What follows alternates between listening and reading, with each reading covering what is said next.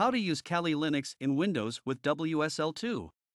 The Windows subsystem for Linux lets developers run a GNU/Linux environment including most command line tools, etc. direct on Windows, unmodified, without the overhead of an ordinary virtual machine or dual boot system. Uses of WSL.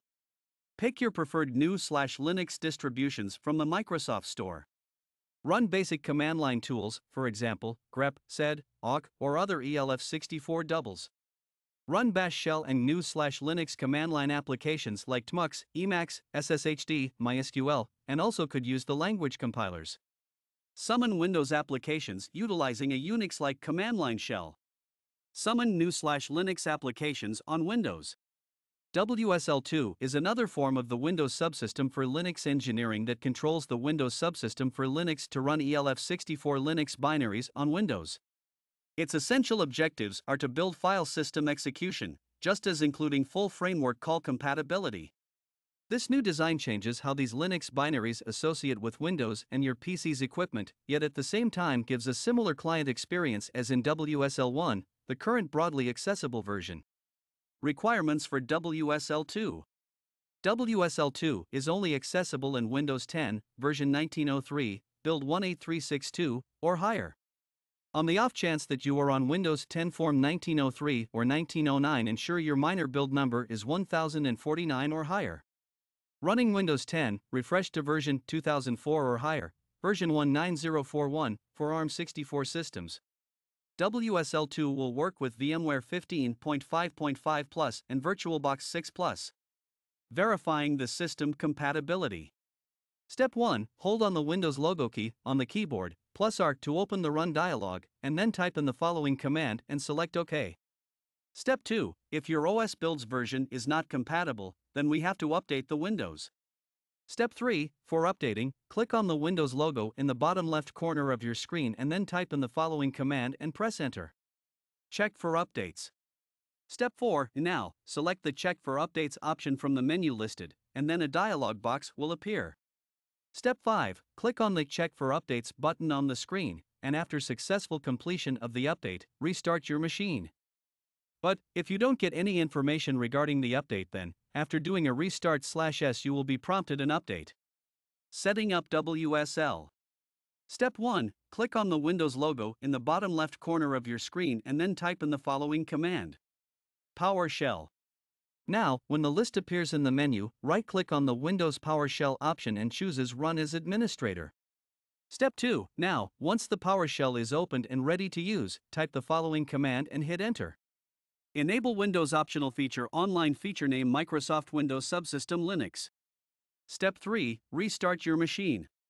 Step 4. After the restart, again run the Windows PowerShell in the administrator mode, and then type in the following command. dism.exe/online/enable feature/feature name virtual machine platform /all/norstart. Step 5. Now, type in the next command. dism.exe/online/enable feature/feature name Microsoft Windows Subsystem Linux /all/norstart. Step 6. Now, again restart your machine. Step 7. To update the kernel packages, visit the link in the description, download and install the kernel package. Step 8. In order to activate WSL2, execute the following command in Windows PowerShell running the same in administrator mode. WSL set default version 2. Installing and setting up Kali Linux CLI. Step 1. Hit the Windows logo button on your keyboard, and then type in the following command and then choose the Microsoft Store option from the menu. Step 2. Once the Microsoft Store opens, search for Kali Linux in the search bar. Step 3. On the Kali Linux page, click on the Get option in order to download the Kali Linux app.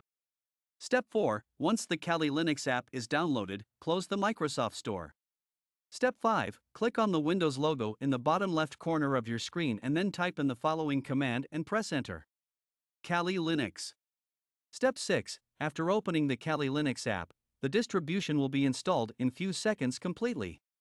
Step 7. Then, type in the credentials that you want to set in for the login purpose. Now, you will be able to use the Kali Linux easily in the command line prompt and also execute the basic commands without an error. Setting up Kali Linux GUI. Step 1. Open the Kali Linux app and log in with your credentials. Step 2. Type in the following command and hit enter. Step 3. After the successful completion of the above command, type the following command and hit enter. Step 4. Now, once the above command is completed installing, then type in the following kex.